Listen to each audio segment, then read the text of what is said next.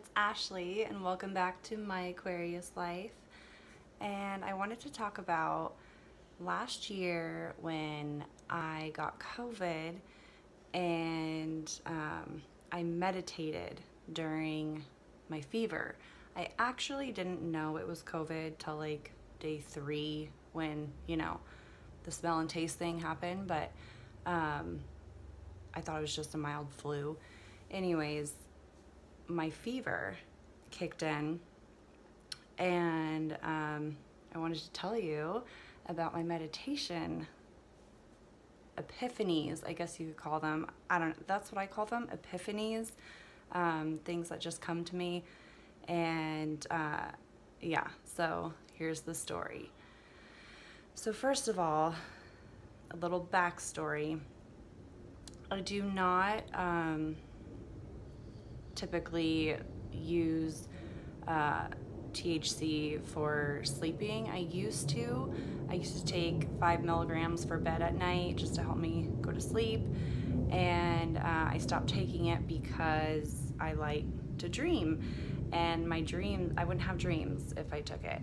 And last year, 2020, I would medicate for my anxiety, and it no longer started helping my anxiety, it was causing my anxiety. So I was like not using the plant as medicine, or recreational or anything. I wasn't using it. And so what happened was my husband got sick, and so I knew it was it cycles through the house. We have 3 kids, so when someone gets it, it's inevitable. So what happened was he got sick, like I said, and I felt a little off, not completely, but I was putting our 2 youngest boys to sleep for nap time, and I was like, I'm gonna nap too because I just feel like crud. And so I was like, I knew I was getting it, whatever he had. And so I took 5 milligrams of an edible to help me go to sleep. I can't nap. I do not nap. I can't nap. I wish I could. I can't. So I took that to help me nap with the boys. And I got my youngest down, and then my other one, they were in the room with me when I was trying to sleep. And my 5-year-old, he fights naps sometimes. He needs them, but he fights them. And so he ended up not napping the whole time. But I was laying there with my eyes shut because I started to get a fever, and I was letting the fever cook because I think that's better than just, using over-the-counter meds to just, take that away, I guess. I'd rather not use it unless I have to. So I'm letting the fever cook, and I was doing this meditation for 27 days. It's actually, so I have notes I'm going to be reading from because they were in my phone, but so I was doing the meditation from the YouTuber Star Magic Healing, and specifically the energy healing secrets radically shift your vibration in 27 days meditation. And so I was doing the 27 days, and I had to do it this day, and I was like, I'm gonna do it during nap. And so here I am trying to do the meditation, and I have my eyes closed. I couldn't sleep for the life of me. I never ended up falling asleep, but the edible kicked in, and my fever, I ended up taking my temperature later on, and it was like around 103. I did end up taking ibuprofen for it because I had to be a mom, and I literally you know, fevers are different for adults than they are for kids. So my fever, like I just couldn't be a functioning mom unless I took it, because my husband had the same thing going on. So anyways, I had to mom up. So I take ibuprofen later, but anyways, forgive my anyways all the time. I was meditating and had my eyes closed, obviously, and I had all these memories, or not memories, but like, I call them epiphanies, come to me. I was just thinking of all these things that my brain would never typically go to. You know, cue fever. That happens with a fever in general. And cue, you know, THC when you never use it, especially. So, yeah, I started, not only was I able to see with my third eye completely, but I had these visions come to me, and I wrote them all down. So my son, like I said, my 5-year-old, he would not fall asleep. And I told him, with my eyes closed, I could see him sitting up and staring at me, and there's a bed next to our bed, and I could see him in the position he was in, staring at me, and it was just, basically I was seeing with what you would with your eyes, but my eyes were closed. And so I'm like, you know, I had no strength. I was in so much pain, and I was telling him, like, please stop staring at me. And I like slowly turn my head over and I look at him, and he's in the same exact position staring at me that I saw with my eyes closed.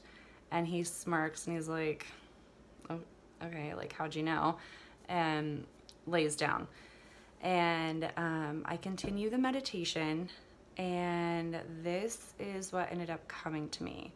I'll put this timestamp in here if you want to fast forward through the 7 minutes that I've just been talking. Okay, so the first one is, well, first of all these things were coming to me, and it wasn't until like the third one where I was like, oh my God, I have to write this stuff down in my phone. So I mustered up all my strength to like go to the end of my bed and like grab my phone that was charging and like, you know, start writing the stuff down, which was hard in itself. Like, you know, sucks being sick. But the first thing that I realized was, after leaving one trauma, you find yourself in another. It doesn't seem like it at first because it's a different pain than the last one.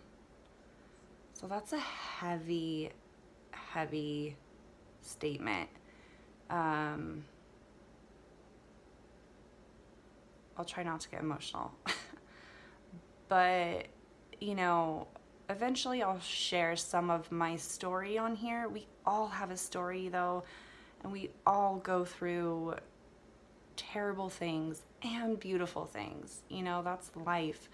And, you know, but I just realized that really when you are so conditioned to trauma, or it's just what you're used to, it's so easy to fall into another trauma, but it doesn't feel like it at first because the pain is different.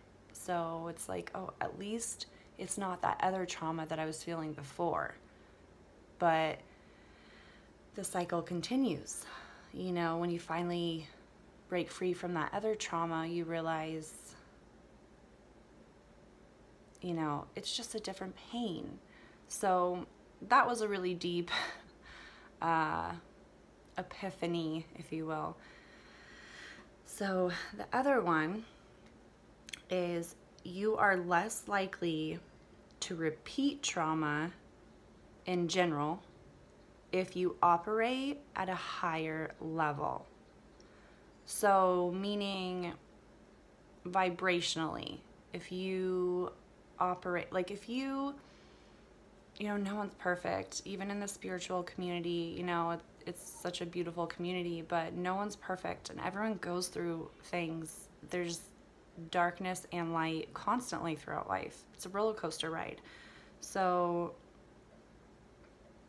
if you aim to operate at a higher vibrational level, which, you know, eating the right foods, avoiding things that you know aren't good for you, doing things that are good for you, striving to always work on yourself and be a better person. We all can be a better person. Even someone you idolize, your guru, everyone can always strive for better. That is what's so beautiful about being human. There's always something you can strive, you know, to do to better yourself. So there's that one. And then, I should also add before I add this next one, I didn't start writing down these epiphanies probably until the third or fourth one came to me, and I was like, oh my God, I have to write these down. Like, they're just coming one after the other. And I was like, okay, I couldn't remember like the epiphany I had, like the very last one. So I wrote down like the two I first remembered, and then I was like, shoot, what was that other one? And so I sat there and I was like, you know what? Actually, I'll read this last epiphany and then you'll understand what I'm about to say more. I'm all over the place, sorry. There is no future or past. There is only different parallel dimensions. So, having said that, and I'll touch on that a little bit more, but having said that, when I grabbed my phone and started taking the notes, and I realized I didn't remember the last epiphany I had, in my brain, was cycling through my memories. Like, if you can imagine, there is no past or future. There's just all these, you know, dimensions, all right next to each other. They're all parallel, right? So I was sifting through them as if they were like files. I was just sifting through them like, okay, I know the memory's here somewhere. Where is it? And I literally remembered what I had forgotten because I came across that file. I know it sounds crazy, but it was actually the Akashic records that I was discovering. And so I remembered because I came across that dimension, and I was able to write it down. And it didn't dawn on me that it was the Akashic records until I met up with one of my good friends who actually does Akashic record readings. She's such a beautiful person inside and out. And, oh, the baby's up. Hold on. Come here. Come here. Are you okay? You want some boob? Okay. Oh my God, you're so big. Over the cord, over the cord.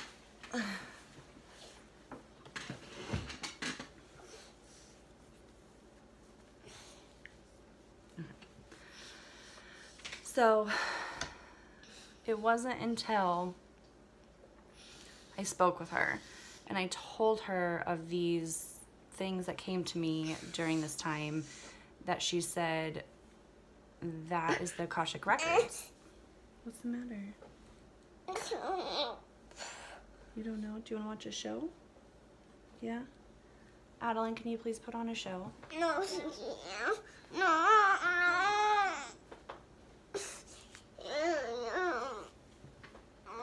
What do you need? Do you want a snack? Do you want an orange? No? Do you want a fruit bar? No. What do you want? What do you want? The Kindle? You have to tell me what you want. What do you want? Did you have a good enough nap? I guess you did. Do you want more food? Okay, so like I was saying, my friend who does Akashic Records readings, she said, oh my God, Ashley, that is the Akashic Records that you accessed. That was how I accessed that memory I had just forgotten. You know, just sifting through it like files, literally. That is literally what I was doing. So, and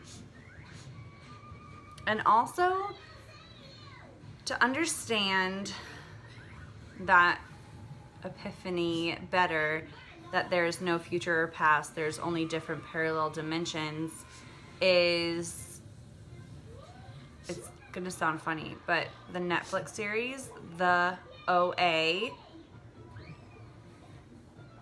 it will make sense. Such a good series. Netflix just had to cancel it. But yeah, so that will help you understand it a little bit more. And then the next one that I have written down directly correlates with the meditation that I mentioned at the beginning, the Star Magic Healing channel. So within that meditation, I don't know where the mouse is, baby. I did. Check the counter. All right. Shuffling children and vlogging is interesting. Okay. So, you all done? Side poop. Side poop. Okay. Okay. All right. Okay. Okay. All right. So, picture what I'm about to describe. Because within the meditation, he actually describes this I can't even find the words for it. He describes to find, or to picture what I'm basically going to tell you to picture, but I saw it at a whole different level. Because like I said, I've been doing, I did this meditation for 27 days, and I don't know what day I was on at this point. It was probably in the 20s, and I had not pictured it yet like this. So, like, so in detail. And so I'm going to describe my detail. There is someone in front. What's the matter? Yeah. There is someone in front of me, and we are in the universe. Both our hearts open towards each other to give and receive love.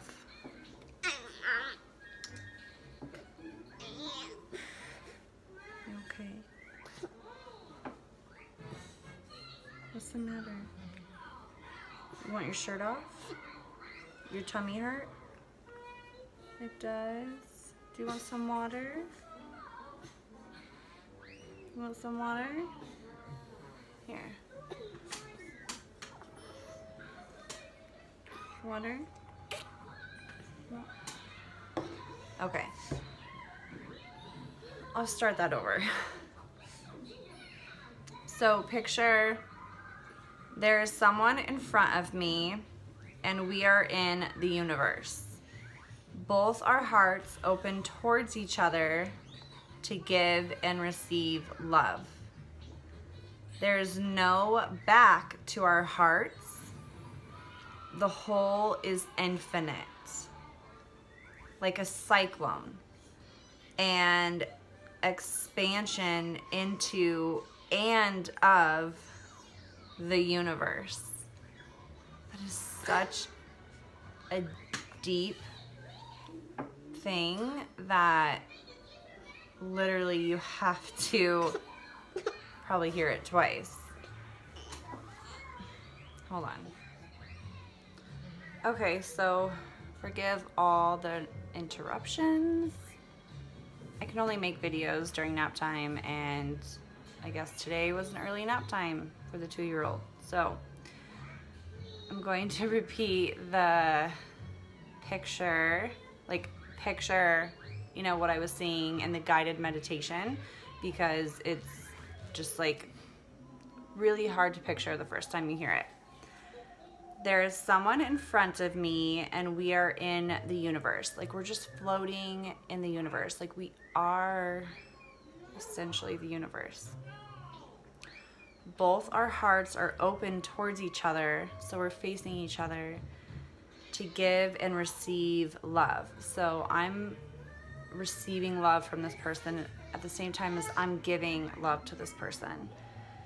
And there's no back to our hearts. So it's literally, the whole is infinite, and it's like a cyclone. Like it's just like the love is like endless, and it keeps going through us, like all together as one. Like, if that makes any sense.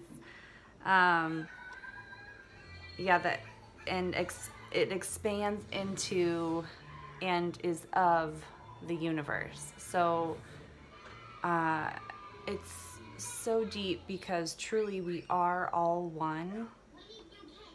We're all one, and we're all of the universe. Like, it took me a while to truly grasp that.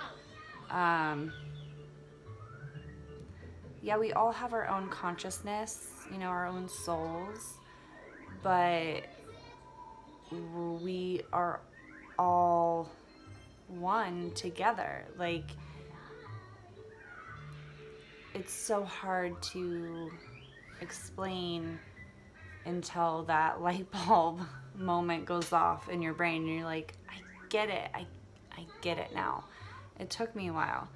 And so the next epiphany is manifesting into the universe is manifesting within ourselves.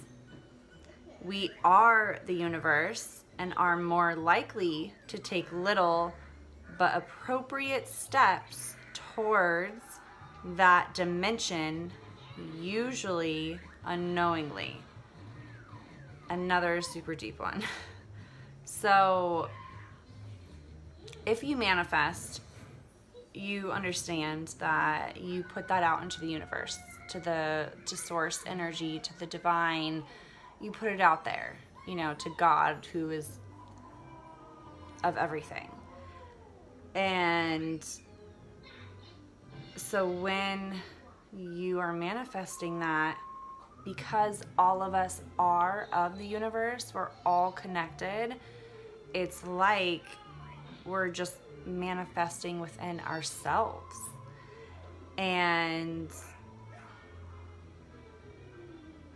doing so, you are more likely to do the tiny steps that's needed to reach that full manifestation. So, you know, whether you realize it or not, you're taking tiny steps towards that, because it's your goal. It's something you want. It's something you're manifesting. So, you know, you're going to do things to aim towards that goal. And if you aren't, I'm sure you are taking tiny steps that aren't even noticeable towards that goal, towards that dimension, towards that full manifestation. I hope this makes sense. And then the last one is where you focus thought, energy grows. I think that just falls right in line with manifesting. Where you focus your thoughts, that is where energy goes. That is where you are creating reality. Yeah, that is literally, that's how prayer works. I mean, look at any religion. Prayer is like manifesting, no matter what you believe in. And I learned this when I studied Wicca. I was raised Christian, changed my beliefs a lot since then. But it's all religions are connected. And when you pray to your God, that is where your energy grows. That's where it flows. And that's what you're putting out there when you pray or manifest or however it is you put it out there. So that is it. That was my meditation epiphanies while I had the COVID fever and took a 5 milligram edible. And just so you know, like, I never went to the doctor. I never got tested. Like, I was fine. Our family was just fine with COVID.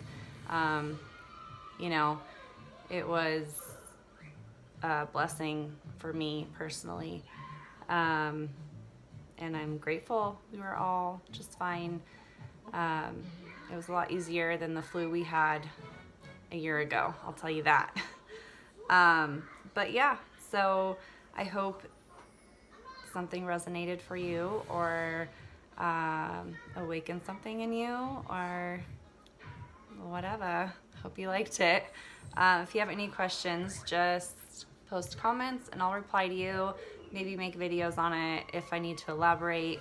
But yeah, it's pretty awesome.